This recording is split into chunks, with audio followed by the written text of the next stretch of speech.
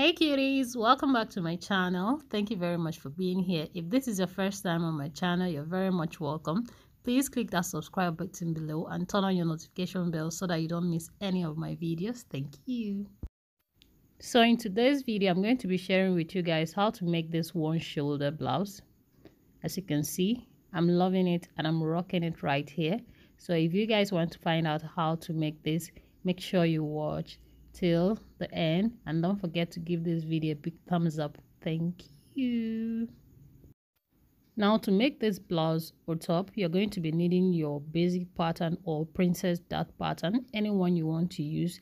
The same technique will be applied. As you can see, I have both the front and the back bodice with me, so whichever bodice you choose to use, the basic or the princess seam, get it ready and we'll go over to work. On this bodice I have here, the neckline was cut on 4 inches by 4 inches, both length and depth. Okay, so also know that you can cut straight on your fabric.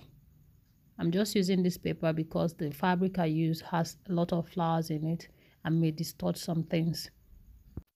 Now assuming that you've cut this on your fabric, this is going to be the right side of your fabric. Okay, so now the next thing to do now is to determine where you want the off shoulder to be, whether right or left.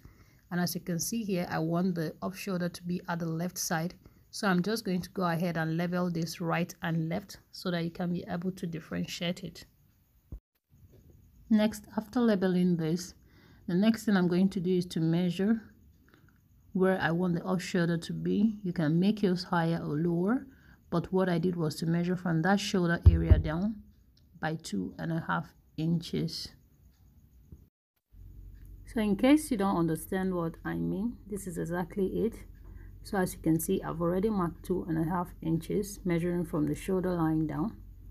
Now that I've marked that already, the next thing I'm going to decide is how to connect it to the neckline. Now you can take your neckline lower or higher, but this matches well with what I want to achieve. So I'm just going to use my French curve like this, and I'm going to connect it all the way from the neckline to the armpit area. As you can see, I've done that already. So guys, this is all the modification you need for the front piece. You just have to take note of where the right and left hand side is so that you apply the off shoulder appropriately at the back side. Now this is the back bodice. Now the first thing I did was to pin up the zip allowance, and I'm going to open it up.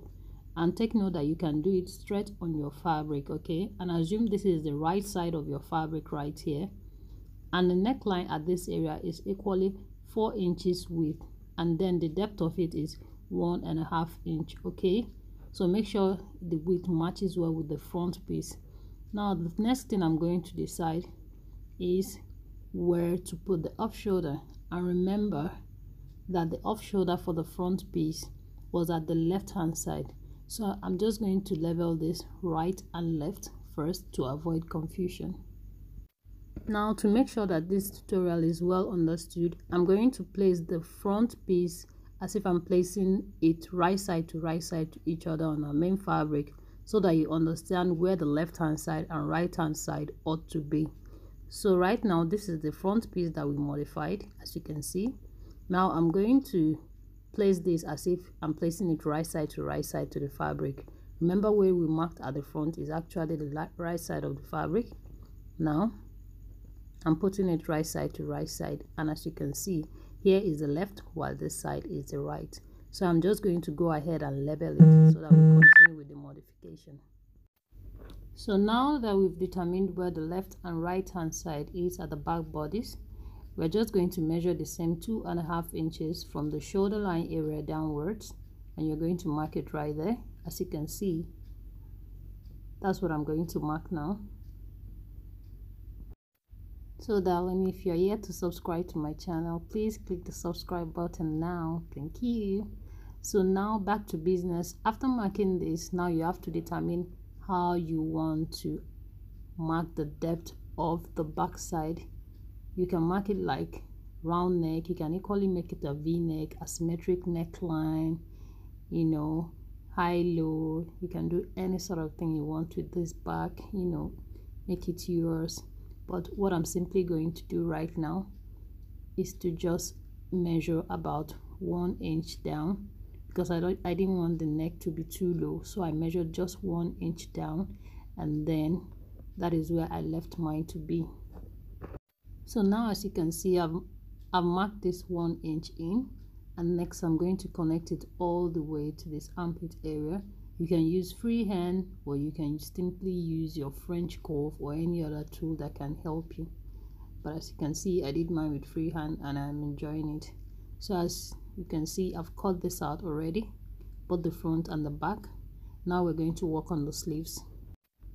Now for the sleeves, I'm just going to be using a basic sleeve for this, but you can always use any kind of sleeve you want, any style of sleeve you want, you can apply, but I'm just going to use this basic sleeve for this tutorial.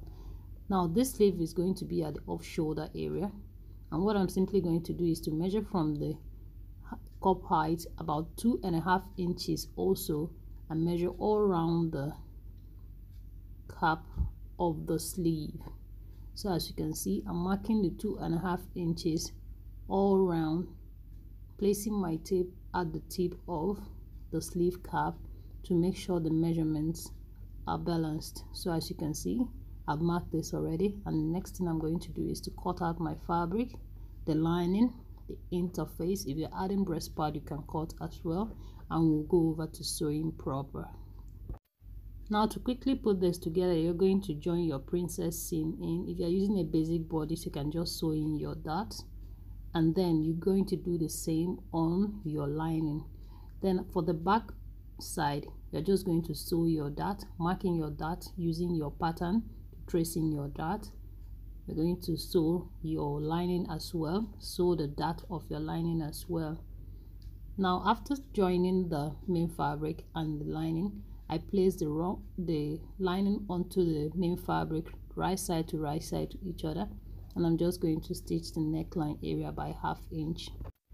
So next I did the same for the back piece. I placed the lining on the right side of the fabric, right side to each other, and I sew it up. So next I'm going to notch these neckline areas. Okay, after notching it, you're going to turn this like this, flip it to the front side.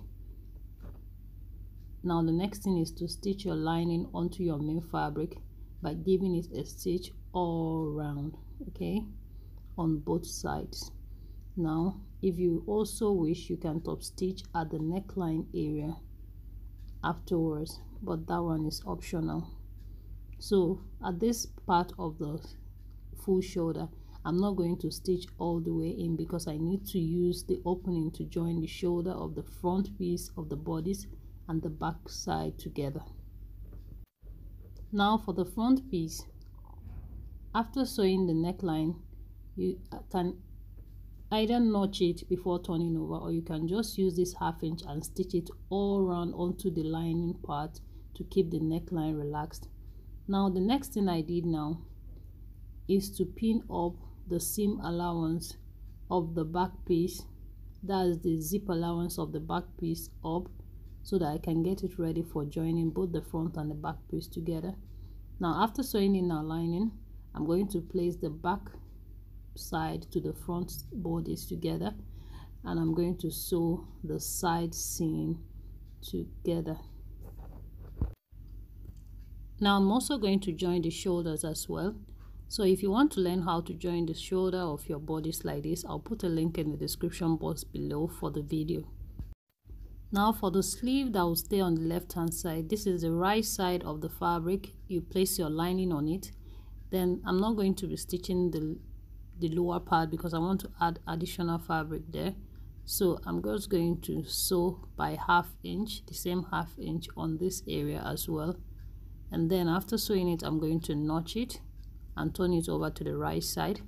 And as you can see right here, I've done the sewing already and I've notched this area, and I'm just going to turn this over. And then after doing this, I'm just going to join the lining to the main fabric by stitching it all around like this. So now for the sleeve that will stay on the right side of the bodice, this is the wrong side of your fabric, okay, and you're going to place your lining on it and then stitch it all around like this.